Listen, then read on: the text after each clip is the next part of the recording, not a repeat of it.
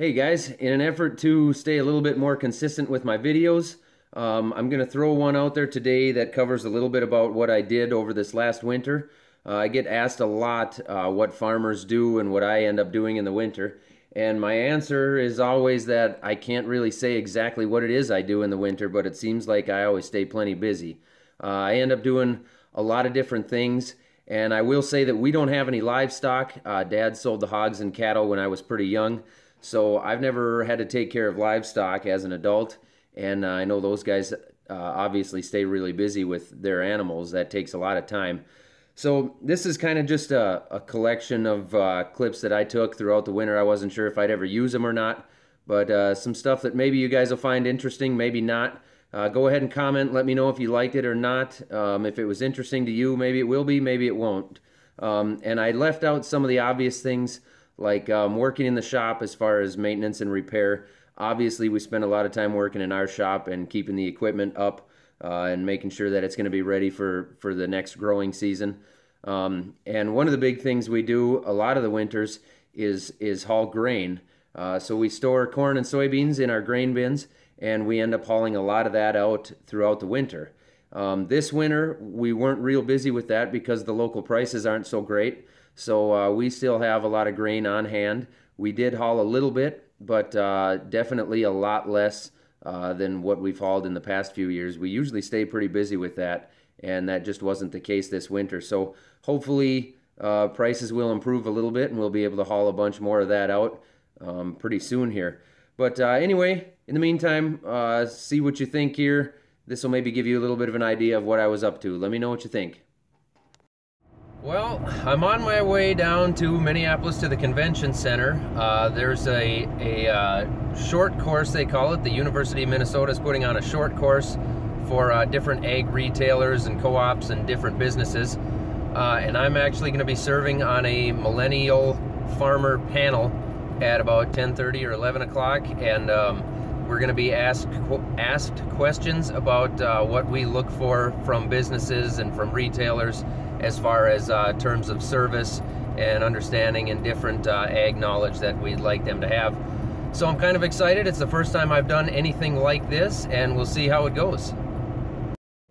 Ammonium loss after a period of time is fairly low. But if you have pHs over 7, then it's going to look like that Valley City site. Unfortunately, some days we got to spend a lot of time doing some accounting. Sometimes we get a snowstorm and we got to clean up after that.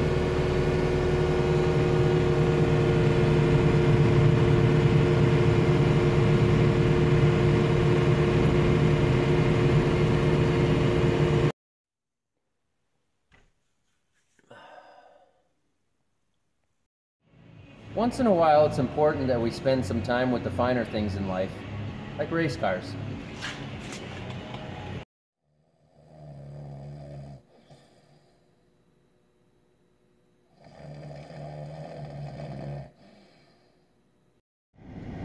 Well, it's early morning.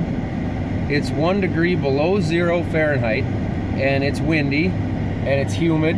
It's about a 25 below wind chill out, so it's kind of a nice balmy morning. And I'm headed to our local Corn and Soybean Growers Association meeting, where we work with the state and the national organizations to help provide a voice in Washington for farmers.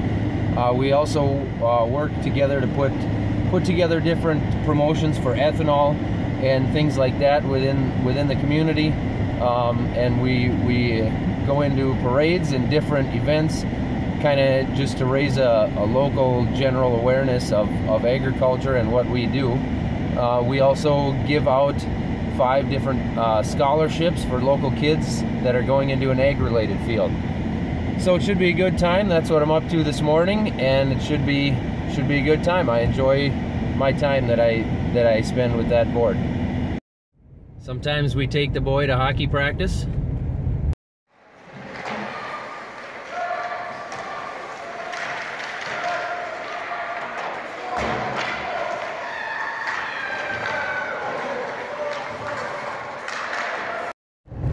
Well, today I'm headed to a Nitrogen Smart conference that's being put on by the Extension Office at the University of Minnesota.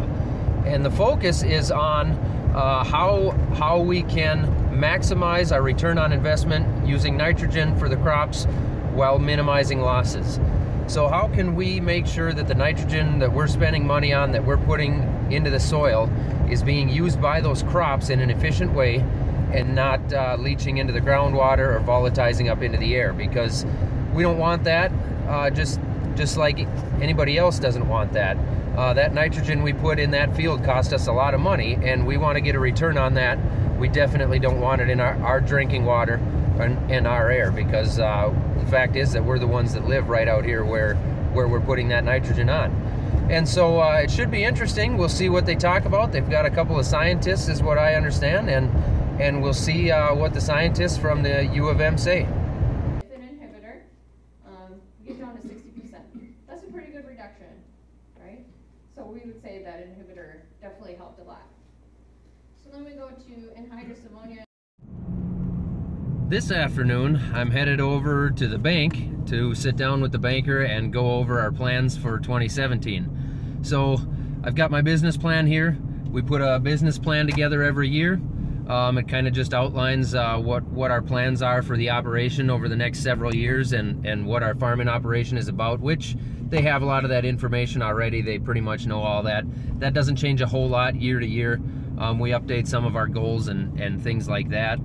What else I've got in there is my balance sheet, a financial analysis from how we did in 2016, and an estimated 2017 cash flow. So we put the numbers together, sit down and put the numbers together, figure out where we're at and where we think we're gonna go, and then we bring that to the banker and talk to him and try to secure funding for next year's crop. So that's what I'm headed off to do this afternoon now.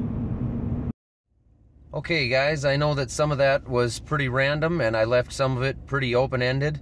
I knew it would kind of be that way. Let me know if you found that interesting or not. I know I get a lot of comments on people who would like to see a video on this or a video on that, and I will try to get as many different types of videos as I can.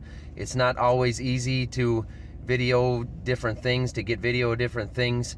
I'm not exactly a real comfortable guy when it comes to just taking my phone out and getting a video of any random thing when we're working around with people. So it gets a little awkward in situations sometimes, but I hope you guys are enjoying it and learning some things. I see we're up to like 4,500 subscribers, so I appreciate that. I encourage you to subscribe and follow me on Instagram and Facebook as well, and thank you for watching.